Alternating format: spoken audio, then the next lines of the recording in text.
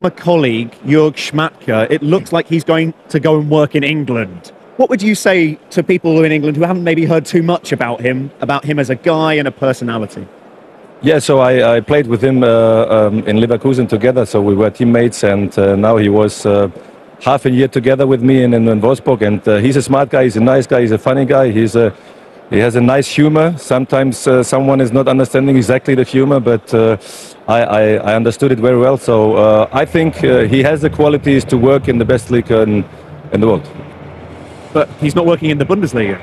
Yeah, the Bundesliga is also one of the top 5, but I would say everybody knows the best players in the world, the best coaches there are in England, and so he's now, or maybe, in England.